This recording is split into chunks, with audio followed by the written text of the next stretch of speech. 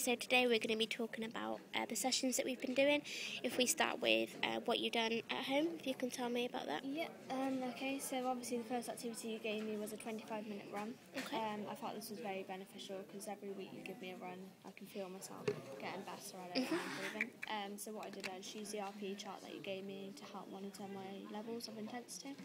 So I started off with a slow jog just for a couple of minutes just to raise my heart rate, and started at RP2, and then every 2 minutes I would raise it for my warm-up. Yeah. And then I eventually got into the main actual run and was on about RP 6-7. Then after that I just brought it back down to a cool down, and then that was it for that one. I thought it was really good. And then second run was a 10-minute run. This one was good, but I didn't feel it benefited me as much because it wasn't long enough by the time I'd done the warm-up and stuff. Okay, so maybe next time a bit longer. Just a bit longer, yeah. But other than that, I did the same. I used the RP chart to help me, but other than that, it's fine. Okay, alright, I'll take that on board for next time.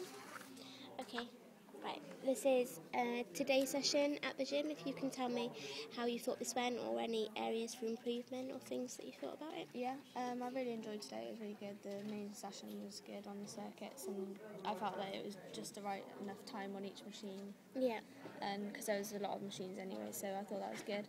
And then we obviously brought in some adjustments. We brought in some other weight machines to do, and I thought that made it a lot more harder and was more challenging. Okay. And I thought it was really good. Cool.